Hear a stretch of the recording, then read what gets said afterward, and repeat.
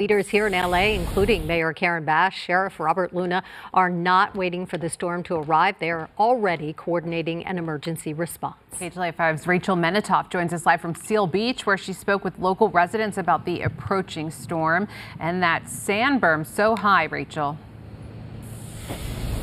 Court and Sandy, that's exactly right. Crews constructed this extensive sand berm to protect the beachfront homes. Many people who live by the water have experienced flooding before, and they're bracing for this next round of weather. This is obviously an area that's particularly susceptible to flooding whenever we get a storm rolling in. I do have to say the water has been pretty calm today, pretty peaceful, but that's all supposed to change this weekend.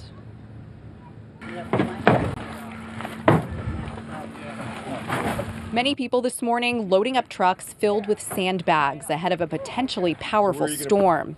Angelica Garcia is one of them. She's trying to protect her home on Marina Drive, where it's not uncommon for her driveway to flood. What my main concern is that we might not be totally prepared because we haven't experienced this before.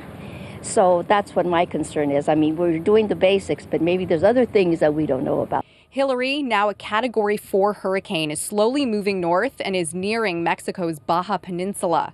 The storm expected to weaken before it gets to Southern California, but even if it does, it could bring heavy rain, coastal flooding, gusty winds, high surf, and rip currents. Typically, the systems either break apart over the mountains of the Baja or they weaken due to cooler waters that's west of Baja. This one might find that area where it can stay just close enough to the coast, bring that moisture and the winds on up into portions of the southwest U.S. We could see the most intense downpours Sunday night into Monday. The National Weather Service issued its first ever tropical storm watch for the San Bernardino Mountains, the coastal Coachella Valley, and San Diego County Mountains. LA County officials are hoping for more mild weather, but are coming up with contingency plans for all possibilities. We're not waiting for the storm to hit.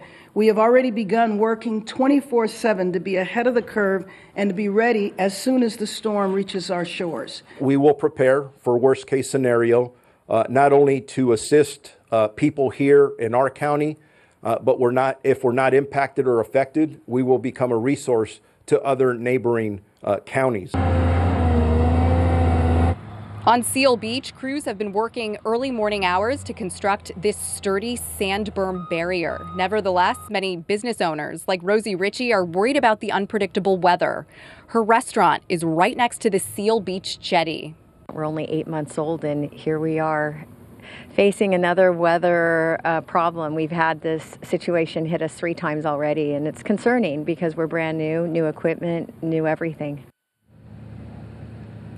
Mayor Bass said you can stay up to date on the storm's progression by following @ReadyLA online. Her message today was pretty simple. Stay away from the coasts, the beaches, as emergency crews come in and get set up ahead of Sunday's storm surge. That's the very latest from Seal Beach. I'm Rachel Menitoff. I'll send it back inside to both of you. Thank you, Rachel. You can also stay with KTLA 5 as we continue to track Hurricane Hilary's path and stay up to date anytime by checking out our interactive radar. That is at ktla.com/Hilary.